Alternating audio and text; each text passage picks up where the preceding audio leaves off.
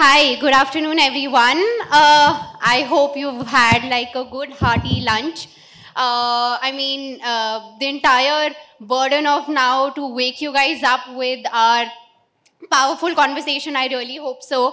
I'm relying on my panel members to kind of tap into your vast experience to kind of help throw some light, right? So today's theme for us is personalization in retail, right? Again, when I was doing my research for this session, what to ask, who all of them are industry stalwarts. So how can we actually make sense or kind of take the conversation into a common path? One of the things that kind of came out was that a lot of brands these days, and I can actually confidently say majority of these brands, are taking the hybrid approach, right? Brands which have been digitally native want to start opening up offline stores or want to collaborate or partner with other offline chains, as well as vice versa, right? Brands who have predominantly always been offline kind of also want to set up their own website, have their own commerce platform in place, and then kind of start collecting data, using this data. So again, this is easier said than done.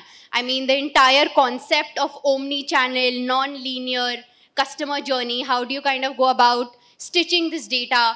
And once you have the data in place, how do you kind of make sure that this data, first of all, that you're confident on that, and then start personalizing around it. So a lot of challenges come along with it, and that's something that I thought we can pick up. So let me just pick up, is someone going to pick up their hand, raise their hand, or can I just start picking people to kind of reply? Yes, of course, please, Vinod. So Pragati, thank you very much. I think what you rightly mentioned, there is a non-linear omni-channel behavior that we are seeing from customers. Yes. Obviously, the customer, she's expecting that there is a unified kind of a look for her when she's shopping offline or online, and vice versa also. But what is also happening is because of this non-linear behavior where she keeps on changing her preferences continuously, Yes, or change her behavior continuously, there's a lot of strategy that needs to be bought in by the retailers, which can actually help understand the data. Because if you 100% rely on the customer data, which is 99% of the times historic, Yes, you would end up giving something to the customer where she's already moved ahead on that. absolutely. And that is something that is very, very important. And the data part of it is obviously extremely, extremely complex to work with to start on that one. Because while the customer behaviors keep on changing online, at times she behaves differently. She might go for a price ticket which is lower, whereas offline she will end up with a full bag of purchase that she ends up. But having said that, understanding that data and understanding the complexity and making it easy to understand and ensure that Yes, the deliverable or the personalization that we want to build for our customer is brought in is extremely, extremely important. And that is what is probably the focus. And that is where technologies, including AI, ML, all of those will come into picture and help retailers like us to probably understand that in a much better manner and probably make sense out of it. Maybe that's like the... yes, I mean, and I think I'm confident enough to say that the more or the more you know your customer, the more you're able to sell to them, right? The higher the chances that they'll end up buying something more. So Lokesh, if I can ask you, right? So I have seen Kaya, for example, you sell a lot of your merchandise online. You have your own shop front, and then of course the services are available in your retail outlet. So how do you kind of stitch first of all your online offline data and then kind of make sense to start personalizing as well? Okay. So I think if I have to look the data, you need to understand there are two aspects of the data. One, we are talking about the transactional data. Yes. Now there is other data which exists with us, which is like feedbacks, NPS score. These are equally important, which will actually give you an idea that what is the customer's experience. So these are all soft touch points. So until unless you do not integrate your data, considering all these soft points, you will never get a right prediction. So if you need to have personalized cohorts to be created for a customer, you need to consider all the data which is available with you, because we have seen multiple times that NPS plays a bigger role in the Yes. picture. So Yes. feedback is something which you should always ensure that you're trying to collect as much as you can, because the more feedback you have, the more nurtured your data is, and the chances of you giving a personalized experience to the client must would be much better. Yes, yes. And if I can ask you, Dharma, what is your opinion on this? I can't stress more on the importance of personalization and how critical it is to understand consumer journeys, especially for our recent launch, which is our beauty business beauty app, where we have, this is based on a lot of feedback we've taken from consumers that we're coming in year 2023. There are a lot of already existing e-commerce players, there are a lot of existing beauty players. What is the consumer problem that exists today? Where it is easy to buy online and offline. Practically in all our direct, indirect research, it pointed towards consumer asking the question, what is best suited for me? And this, especially in beauty, they feel that beauty as a category is very unrewarding cycle of experimentation. You don't know what is the best product for me, and I keep trying till I hit the right product. And hence the need for, as a platform, as a brand, to know consumers really well on one hand, and understand the brands and products that we sell really well, and find the match. How do you match the right product to right customer, right content to right customer, and hence the importance of personalization. For us also, we believe any amount of data is insufficient to be able to be proactive, predictive in sort of bringing forth what is needed for that customer. We have created a platform which takes in more than 130, 140 consumer attribute signals based on which we decide what is the best product to offer, what is the best content to offer. Also, what we are realizing is, and even Vinod also touched upon that point, past patterns alone doesn't determine what she will buy, because of she getting influenced day by day by various other things which is outside of that category. And when you are sort of surfing through Insta, you see something, and from that you get inspired. You don't know how it is affecting your category, your brand. It might be ethnic wear she might be looking at, but it would change the way she will buy a beauty product. So all of this are linked. We are trying to sort of bring all of this together. For us, the way we are looking at it, it is not just online and offline.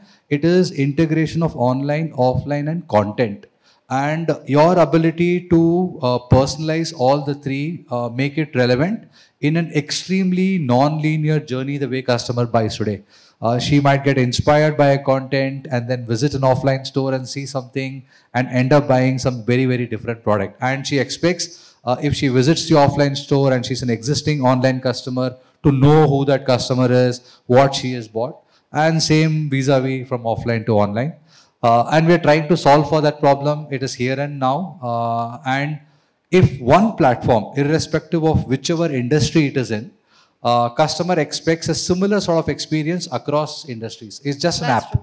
So the expectation for, if Insta can know the consumer's preferences, the expectation from us as a beauty end-to-end solution provider with content, commerce, product capability to be very, very similar. So that's a challenge for us, and we are trying to solve for it. Yeah, I mean, very rightly said, right? So if I have, let's say, wishlisted a couple of products in the app, and if I walk into a store, I expect that the sales guy there would know that these are my preferences, this is my skin type, this is my preferred brand, and they should kind of start recommending those. That's the ideal scenario, but if, real life is way, I mean, we're still kind of, there's a lot of distance.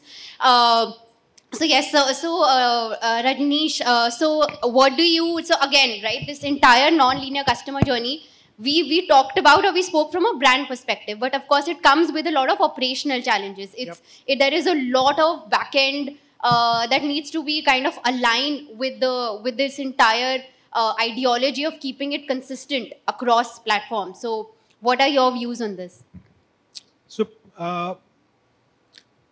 personalization is to me is a very broad term. It's not like getting your name embossed on your bag, right? It's about fulfilling a shopper's desire. Yes. And for retailers, which is extremely competitive industry,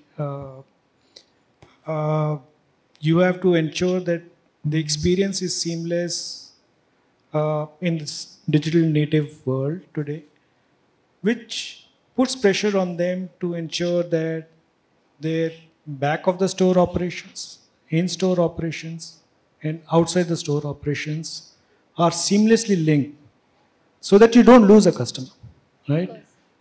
Today, one would expect that if I have researched or I've seen this new style in a new Netflix video on Insta or on Netflix, that style is available on a specific brand, I'm able to go to the store, get my size. And if I'm not able to do that, I expect the store associate to really tell me if I can order online there and then, right? So that's the kind of personalization today's demanding consumer is looking at. It's not just, as I said, embossing a name on your apparel, but it's really about sensing the needs, analyzing that data, and being proactive about it, which essentially means that you got to fix your backend. You need to know where your inventory is. You need to be able to demand correctly, demand forecast correctly. You have to have empowered store associates who understand. The new generation is not only bothered about price and style, they're also bothered about stuff like sustainability. So they want to know if this fabric comes from genuine sources or not, right? So, which again puts a lot of pressure on retailers to train the store associates in the right manner. And finally, how do you ensure a seamless experience of following back with the customer once he's made that purchase? So I think for retailers, it's not an easy world today, especially when the margins are so thin. Managing inventory, managing style. I would hate to put myself on the other side shoes. Yes, of course.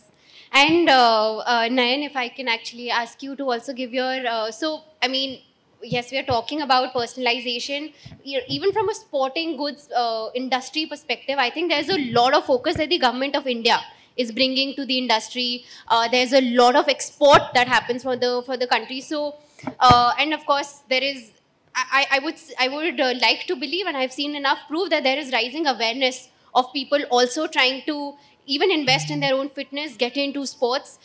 So how do you kind of see the industry also evolving and personalization kind of taking the lead here? So for a sporting industry, personalization was always there. People used to print their name on the jerseys and feel like Sachin Tendulkar or a Virat Kohli or something. But this was already there, and now it has taken a new level. So now people expect that not just a name printed, but my favorite number is so and so, and you should directly tell me that this number will suit you, or this number will have an impact on you.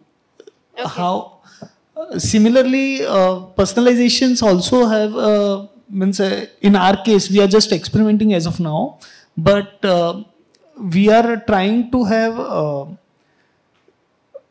laser machines in our stores. So we are experimenting from one store that not just embossing like sir said, but how to have a name on the cricket bat itself. Okay. Directly, or not a team logo on the bat. So we are just trying to analyze what are people ready to accept this or something like. So personalization is very close to the sporting industry from beginning itself. Of course. Yeah. And you actually touched upon a very important point. For personalization to work, experimentation is plays a very important role. Till the time you do not experiment enough, you're not doing an A/B/C/D testing and kind of understanding what the users are resonating with, what's the kind of messaging that's working, these are the offers that are working, this category works better. The personalization to kind of follow the hyper personalization or the hyper local personalization that we're speaking about is a little difficult to kind of implement. So asking you, and I'll just hand over you the mic, what is what is your entire outlook on this, on the experimentation piece as well? Okay. Yeah, thanks. Hi. So we are all talking about personalization, experimentation, and analyzing the data. But this is the last mile according to me. We have to think a little bit on the first mile. If we have to analyze the data, we have to capture it well. Absolutely. So how fast, how quickly, how accurately, we can capture the data. And that's why we advocate some of the technology enablements for data capture, Yes. So it's like when, as a RFID solution provider, we always say that we are the blockchain of the physical world, so we trace back the source. So the data is whether it is on a product or any SKU, or on a consumer and his parameters or his demographics, how agile or how quick or how accurate you can be on the data capture with the inventory solution, how the right product is made available, if it is omni-channel fulfillment. And we are all talking about personalization and predicting, but I think we should, along with prediction, we should also think a little bit on prescription. How can we get into prescribing the right product to the customer, and that is what we all think, on the fulfillment end. So personalization, as Rajnish mentioned, is very, very horizontal, and there are a lot of flavors. We can keep on talking about it, but we should, just focus a little bit more on if we have what flavors we want, and how do we plan our roadmap on the data capture side of it. Yes. This is what I need to add. On Yeah, this. yeah. So let's take this forward, right? Let's talk about data, the importance of data. Till the time you don't have that in place, nothing else kind of follows. Everything falls flat. So I'll circle back to you, Vinod. So your what is your take here? So ideally, as Ashim mentioned, I think it is important that the backbone, which is technology, is first equipped and is set up right to Yes. ensure that the data can get processed. Because data capture as a process can definitely happen. You'll get a lot of information, a lot of data on customers if you decide to probably start conversing with them at the time of the bill checkouts or any other format, even online. You eventually capture at the time of order details all the customer information. But if you don't have the right technology in the backend to process it and make sense out of that, that becomes a big challenge for a lot of retailers.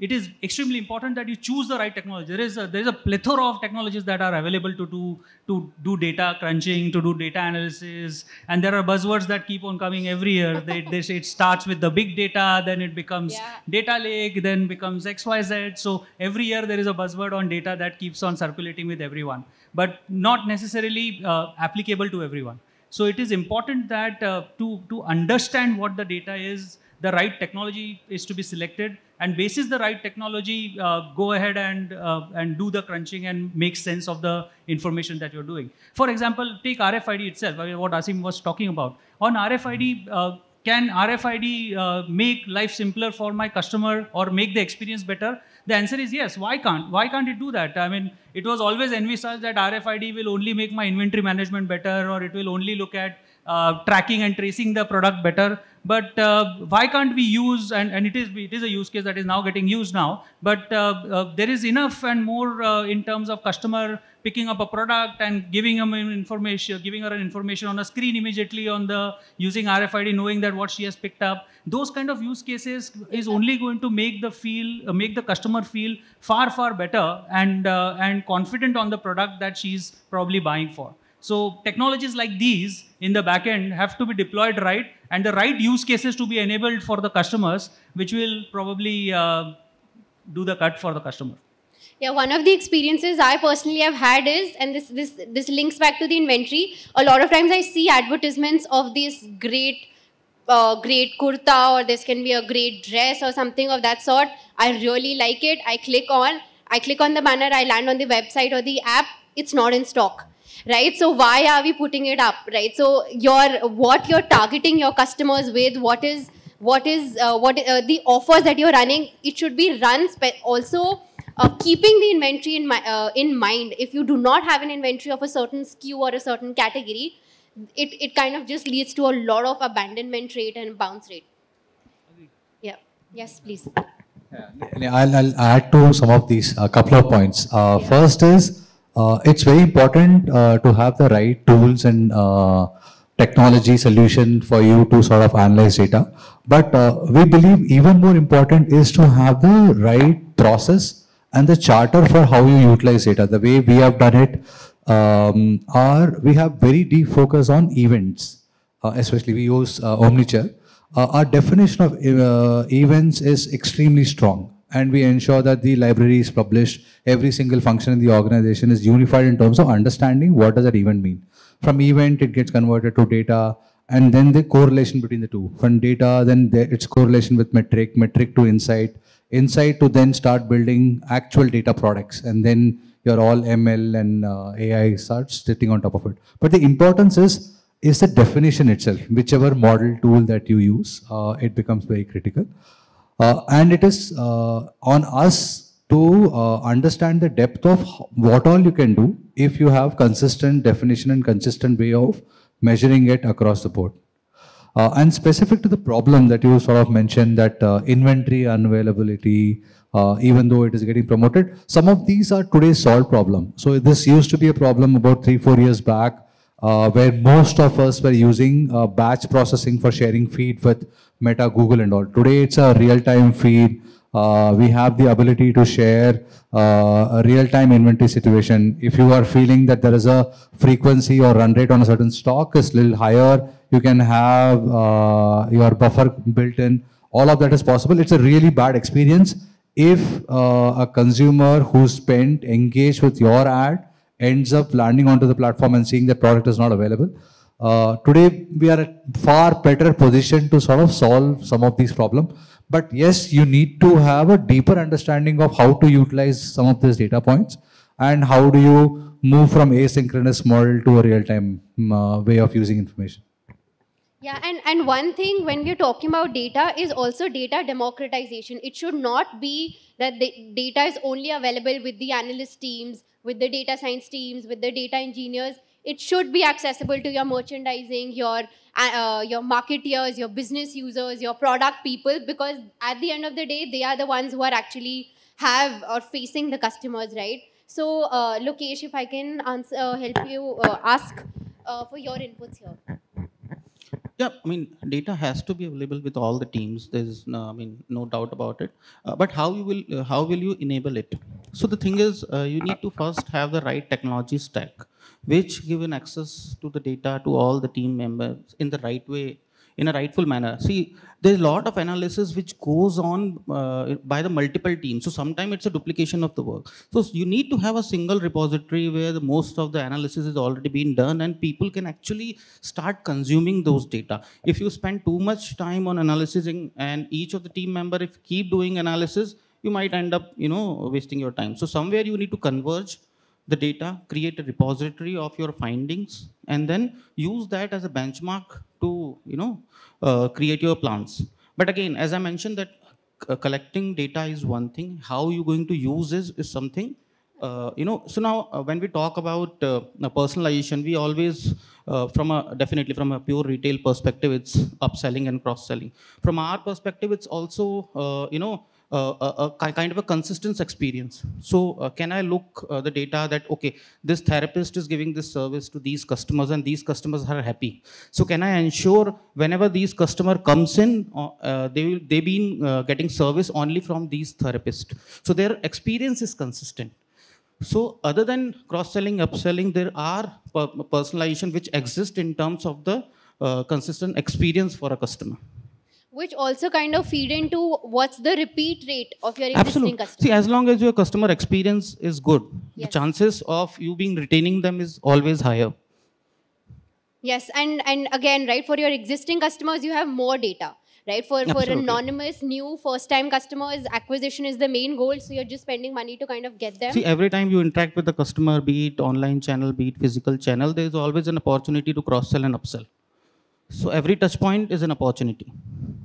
Got it. Pragati, I wanted to make a couple of comments on this entire discussion around data. One is, Vinod already touched upon, is getting the data the first time right. So you capture the data at the source,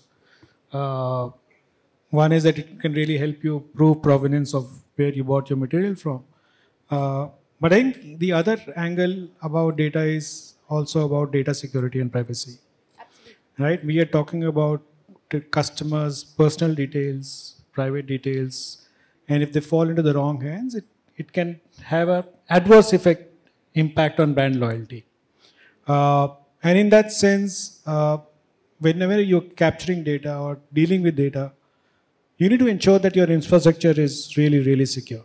Yes. All right. And for example, you are working in warehouses where your workforce is not a skilled workforce, they're contracted workforce. You're working with 3PL operators or 4PL operators. How do you ensure there is governance of data? How do you ensure that the devices which you're using are as secure as one can get so that your data doesn't leak out, right? Not only is it personal data of your consumers, it's also competitive data for you as a company.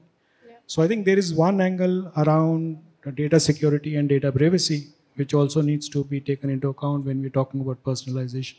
Absolutely, with the DPDP bill right now being introduced and it kind of now coming or becoming active, and of course this is just the first version. There would be future versions coming in that are far more strict and that requires brands to be much more yeah. So again, I also deal with a lot of brands, and I have also seen a gradual shift in the way they handle PII data. Right now, that has become their gold mine because that's their first party data, with third party cookies also kind of going out. This is the gold mine that they're sitting on, that they would want to invest in. And the easiest or with the existing MarTech, that's one of the ways that you kind of go about ensuring that it's secure, and it kind of also is encrypted in some or the other form so that it doesn't go into the hands of a lot of unwanted people. Sorry, I thought you had a couple of comments. Yeah, I just wanted to just add on to that. A lot of large customers we've seen put a lot of emphasis on securing their financial data, for example. Yes. Right? Yes. Their cloud is secure, their ERP is secure, but we don't see that level of governance on their inventory data, for example. Right? And I would really urge the audience to really look at those aspects because data leaks can happen anywhere. Right? So, if it can happen with Facebook, it can happen with any brand. Yeah. So, Ashim, now maybe I'm coming back to personalization. So we spoke about what's been the trend now. We are going hyper local, etc. But as a trend, where do you see that going in the next 2 years, 3 years, 5 years? How will it evolve? Yeah. Just one point on the Yes. data, which I want to touch base. It's not only about data security and privacy, but also responsibility of the data, how responsible the brand is in using the data, because customer expectations can be contrasting. What you find as a good service where you expect a store associate to know everything about you, and some other customer might have a contrasting opinion. So personalization on data is required on this angle as well, that for this particular customer, he likes to be greeted by his first name, and some other customer might feel that it's creepy. It's creepy, So, but there are, as I mentioned earlier, and if you look at the future, there are many use cases built around this. A lot of analytics happening. Like it's not only on the touching the consumers, but also like if you talk of fashion and lifestyle. We deal in some kind of analytics which we called as fitting room analytic, where we know what is attracting an eyeball and getting into a fitting room but never gets sold. And what never goes to the fitting room and always reaches the point of sale, So this is also personalization on the next season. I have no idea this was also. And this is all happening with the same kind of, it's just a use case on the same technology platform. And as the store associates and the consumers and the brands are experiencing the technology, such use cases will keep on happening. But if you look at the future and where we are going, I think we should be not overdoing it. We should always, the term which I want to introduce here, or which I'm always keep on thinking about, is data empathy. You know? So everybody's talking of data privacy, data security, but data empathy, and we should always look at it very responsibly. And use cases can be built on, but it has to have measurable business benefits, and then yeah, that's about it. And future is boundless. No, I agree. And as you said, right, every customer has a threshold. I might not want to be contacted on a WhatsApp, but there would be certain people who would only have that as a preferred channel. I would not want to be contacted after 7 p.m. There are some who would like to. So again, every customer comes with their own preferences, own expectations. And of course, if I'm a loyal customer, I think I have the right to expect that from a brand, that they will keep that in consideration when they call me. Right. So yeah. So Nayan. So in terms of, again, we were talking about personalization. We were talking about the importance of data. So you actually also touched upon personalization from your industry perspective. But what role does data play in that scheme of things for you guys? Can you just please repeat? Yes. So basically, so again, when it comes to data collection, currently, are you also tracking or collecting data end-to-end digitally? Are you also marrying that data with your offline transactional data, your commerce data, your inventory data? How are you kind of going about that? Yeah, so we don't have a single technology which we are using it. We have bits and pieces of multiple technology. Something is like the transactional data offline of the store ERP data. Then there is a data of the website, where people are clicking, what is the heat map of the website, and what different things. That data. Then there is a personalization data for the ads which we are doing. So like showing the ad to the particular customer who is available offline, who has either shopped offline somewhere at some amount of time, but not coming back to us or in an offline store. So that kind of data to be used in online and targeting them, but with their preference of what they have purchased with us. So like if someone is into a badminton, and so we try to target them with the badminton kind of products or similar category kind of products.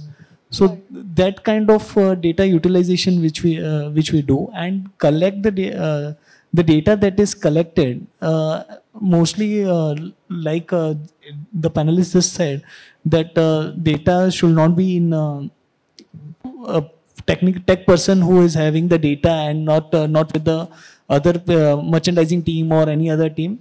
So we do have some kind of preset reports which are directly shared with the particular person, that this kind of merchandising we can look forward for the coming season, or like that. This thing is. Thank you. Yeah. So let's get into a little bit of festive vibe, right? We are sitting in the middle of Ganpati season.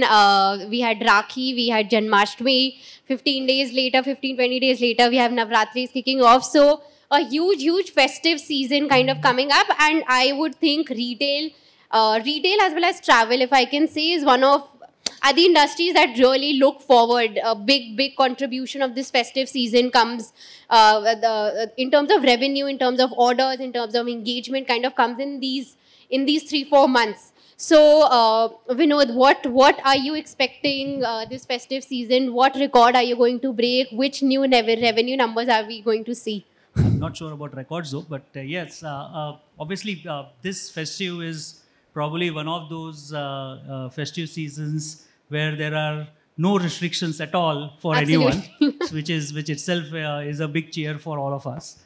And yes, obviously the customer she's wanting to come out and share and cheer the entire spirit that she's trying to celebrate on. So yes, it is going to be, according to at least my personal opinion, is this festive is going to be quite large for retailers like us, maybe the largest ever. I hope so. And kudos to that. Yeah. Yes. And the customer behaviors, obviously, the intention of the customer is to go ahead and spend the money and feel the spirit. So we are expecting for sure a pent-up kind of a requirement that will for sure be there. I'm sure all other retailers also think so. And yeah, I mean, that's probably the way it will pan out. Yeah, and Lokesh, bundled with the festive season, there is a wedding season also that's right on the charts, and of Correct. course it's big for you guys. Yes. So our wedding season actually starts like 2 months earlier. Of Because course, you the cannot prep take starts service earlier. right now and tomorrow get married, right? So it's a regime you need to follow. So we treat you for like good 1.5 months before you actually get onto the Okay, count. so your festive season has already started. It'll start from like middle of October, sort of. Okay. But our biggest month is December. So we get, generally in early winter, there's a lot of anti-aging services demand which grows in. However, because of the winter, hair-free demand goes down, hair reduction services. So December is the month where we end up selling most anti-aging services and pigmentations and other things because of definitely a festive season, at the same time marriages and all. However, the bridal things start much before that, somewhere in end of October, and they'll continue till mid of December. Got it.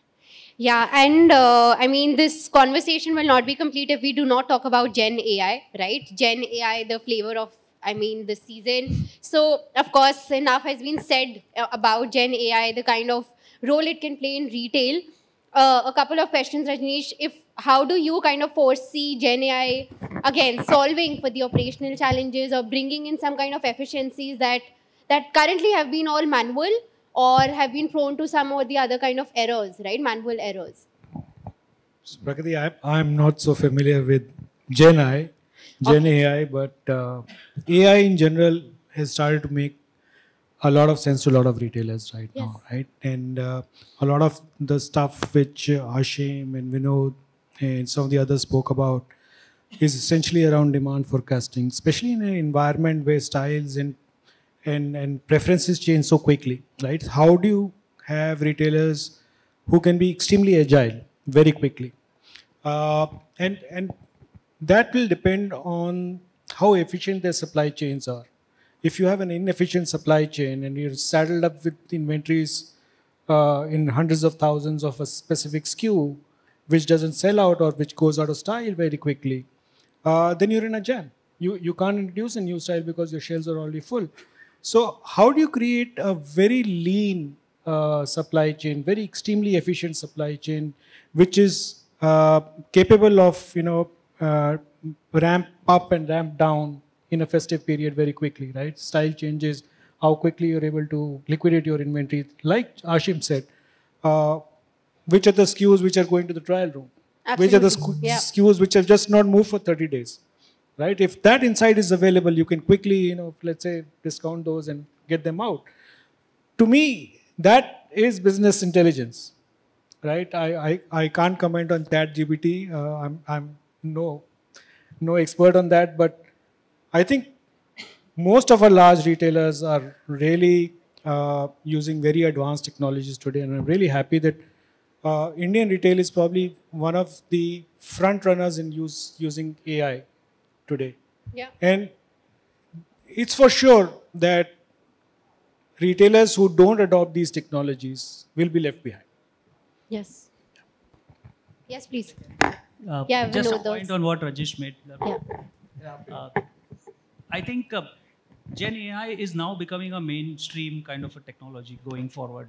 And some things that were earlier probably only experimented, for example, visual search or an image search is very much possible using Gen AI now, right? Obviously, another big area, while everyone has been speaking about it, moving to a predictive analytics, which is intelligent analytics coming out of it and predicting what the behavior would be. I think Gen AI can really do a lot of work in that space. Also, what we need to consider when we are looking at Gen AI is there is always a bias of algorithm that it will bring in, right? There's an algorithmic bias, a tech word that we use most of the times. And this algorithmic bias that is there has to be really seen through correctly, and right analytics are to be picked out of that. Because if we only depend on AI or any other technology which is giving you an output, and if the algorithm bias kicks in, you would do something which is very, very similar for a very long period of time, not even realizing that you are probably moved to a completely different direction. And one example of that is today, if a pilot is, let's say, flying a plane, 1 degree of moving away from his own direction or the path that is set would probably end up in Chennai instead of New Delhi. I mean, that's the kind of impact that it causes. I mean, I'm exaggerating, obviously, but it causes a significant impact. So that is something that we need to be very, very, careful about. Algorithmic bias can really mess up your analytics like a lot. I mean, that's the reason we have to be very careful with it. Yeah, I agree to some of these pitfalls, and it happens with all newly launched technology when you are in sort of camless curve. Once it matures, we would have solved this problem. We already are using Gen AI very early use cases. As in the e-commerce, we use a lot of these campaign solutions, which means we send out CRM customized campaigns at a different cohort level. Mature organizations are able to create about anything between 50 to 100 cohorts. What Gen AI offers is our ability to even go sharper. We did some testing, so almost created for a single day campaign of about 10,000 campaigns with highly personalized cohorts with a very specific message and on the fly image creation. So there are certain efficiencies that you obviously will get because if you have to create those creatives, the process of creating itself is anything between 24 to 48 hours. If you have to have your in-house content creative team and then building content on top of it, it takes a certain amount of time. And also you lose the ability to personalize at that sort of large scale. Here, definitely we saw the impact on efficiency. On the uplift on metrics, it was almost at par. Our previous campaign to this campaign, these are the learning that we will bring in, and some of the point even Vinod touched upon, where we are very conscious that it is not taking us into a path which is very different from how we want to set up what is our brand communication, brand tone, our voice, etc. All of this also, there is a chance that it can get diluted when you use excessively in a certain fashion, or it can also take in the voice of one of your CRM lead, if she is the one or he is the one who's creating those content, and then if starts creating multiple bases, some of the content that created in the past, there are chances. But we believe there are tons and tons of use cases. It is definitely going to increase the efficiency for us retailers. And in the long run, it will definitely will have value for consumers. We are trying to figure out how do we capture customer voice and start talking to them in their language itself. So those are things that Gen AI today offers as a solution. We are still in very early experimentative stage. And a follow-up question. So in Gen AI itself, right, what are the, let's say, the ethical considerations also that we should be cognizant of as a brand? Because it's all algorithmic modeling on truckloads of data that you are capturing. Yeah, so what we do is there are two levels of this. One is the data points that you're considering to create an output, which is what one level. Which means, is it consumers PII information which I am using and based on which I am generating an output, which is on one side. Second is the work that I'm currently doing, what is the impact it has on consumers' life. If, for example, if it is a highly impactful area, for example, in beauty, we collect information about customer skin type, hair type, and there are different ways in which you can view this, right? Yeah. And I am collecting this information, giving flexibility for customer to go and check what information she has provided. At any point in time, she can go and delete any data or add data. How I am utilizing that information and having that transparency can be viewed very differently. And that sort of obviously brings in the responsibility as a platform to use that information, be highly transparent about letting them know how I am doing, what I am doing, how do I know that this is the best product for you. We try and sort of give as much visibility as possible, which is almost like transparency in data utilization. And we have built capability around that. Yeah, that's extremely sensitive data, right? Which consumers would not want it to be out. So Ashim, again, your viewpoint here on this, again, when we are talking about ethical considerations, when we are talking about Gen AI, the concept that you spoke about, SKUs that kind of go to the trial room but do not get added into the shopping cart, right? That seems to me like, again, a kind of a Gen AI solution. So again, around that, what are the ethical considerations that you should that you foresee that we should keep in mind? Yeah, I mean, just one thing which I would like to add on the festivity, if you allow me, Yes, sorry. So during the festive season, it's a moment of truth for we solution providers, because it's a load test of the solutions which we have provided. So if everything works in the festive. Secondly, it is not a very good time also for us, because if I take any solution to Vinod during festive season, he'll say Diwali ke baad. So it is kind of a lean period for us. But we wish all a very, very successful festive season so that we have better budgets for the next year. So yeah, I mean, see, we are all in a business and as a responsible corporate citizen, in whatever we are doing, the ethics matter. In whatever. So whether it is laid down in the statutory or the regulatory or the privacy or whatever bylaws, or it is your company's own policies, So I think it is a basic essence. And as I mentioned earlier, the only thing, how do you define what is ethical and non-ethical? Only if you are able to empathize with your consumer, your buyer, and you are able to get into their shoes, like it's just an eye color, and if you look at it, it is eye color, So, so the ethics is typically, it is the leaders, the responsibility as a corporate citizen and a citizen of a country where we are having this sensitive data. It is as good and as sensitive as the leaders who are handling or sitting on top of the data. And I can speak more about it, but in the limited time frame, I think this is the tone on which it should be looked at from the ethical perspective. Somebody else wants to add on. Okay.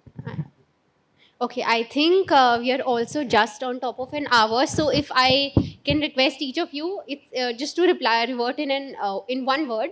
I have a couple of questions, so we'll just go round robin, right? What is the one thing that you think is indispensable from building a great customer experience, right? That one thing that should be priority number one for your brand. We'll start with you, Vinod, and we'll come this way. I think that it's difficult to pick just one. There are definitely a lot of them. But what I think is understanding the behavior to start with, because everything is hinged onto that, the customer behavior. And whatever you do, you eventually are wanting the customer to buy your products. And knowing what the customer is expecting, or knowing the behavior of the customer with you specifically. And mind you, the customers behave differently with different retailers also. I mean, for a fashion apparel retailer, within the fashion apparel itself, she might behave differently. We have Westside and Zudio, the same customer buying in Westside and the same customer buying in Zudio will behave differently. So obviously, the behavior is very important to understand in the context of what she is looking from you, and basis that take the next step. So data, according to you, that's the core. Yes. Yes. I think as a technology platform seller, my vote would be for an efficient supply chain. Okay, bias kicking in here. Yes, over to you. Sorry. So for us is like trust and relationship with the customers. So trust, customer trust. Customer trust is on the topest most priority, and then building a relationship with them is the must. Got it. Yes, over to you. For us is always customer experience. We always think that put customer in the center and then you design your process technology around it. So customer experience is something which is, Kaya was very important for Kaya. Got it. Yes. Yeah, very similar. Like we work customer backwards for whatever that you want to solve for, and focus a lot on input, and output will automatically happen. So that's the belief is. For us, it's customization. Okay. So though all retailers are in the similar line of business, everybody has got their own way of thinking or methodology or functionality. So customization for us is the one word which is the most important in our business. And I'll inverse the question and I'll inverse the order also. What is that one thing that a customer is looking for when they are browsing a website, walked into a store, installed the app, that one thing that the customer, like, of course, it's not the product, but what is it that they're looking for? They are looking for, I think, if I look at from my perspective, experience. Sorry. No, from my perspective, it's the positioning of the brand, how trustworthy the brand is, you know. The brand image, the brand image, loyalty. the brand image. Okay. Yeah. The way we see it is how we can inspire consumer, and being in e-commerce tech industry, we feel that vertical category, etc. is just incidental. You have the ability to sort of provide all kinds of solutions for consumers wherever it is required. So we try to inspire with That's a really good one. Thanks. See, I think the customer expect brand to listen to them at whatever channel they are in. See, the gone are those days where you used to push the customer to use WhatsApp or D2C. Right now, they want to choose their own mode of communication. So as long as you're there to listen to the customer, I think they'll be happy. Okay, thanks. Yes. So for us, customer says that know me and I will love you. Okay. No, as a customer myself, I sometimes would look at something very, very basic. When I walk into a store, can I get the size which I want, the color I want, and can I check out quickly, right? So, I mean, there is one veneer about, really big personalization, but there are some rudimentary stuff which customers demand today, right? In a digital world where you can get grocery in 10 minutes, why does it take me 15 minutes to check out when you're buying 10,000 rupees of, apparel? So to me, availability is, what I want, where I want, immediately, ability of a store associate to answer my questions. Those are, very, very basic, but I think really enamor a customer. Understood. So ensuring that the trust and the expectation of the customer is met is what the focus, according to me, I think we will all want to do on. Primarily, when she's walking into our stores, she has a certain expectation that she has of finding the right product, and the trust that she will find the right product with us. Both these things are very, very important to gain, because the fact that she has walked into your store is she has made that decision earlier to buy something from you, right? And if that is the case, I don't want to fall flat in front of her and not give her the product. And that is what is important. That's true. Any last words from either of you? Otherwise, I think we are good to close the discussion. Thank you so much. Thank you to our esteemed panelists for sharing your experiences. I think for me, at least, this discussion has been very, very insightful. I hope it has been the same for you guys. Thank you. Thank you so much. Thanks.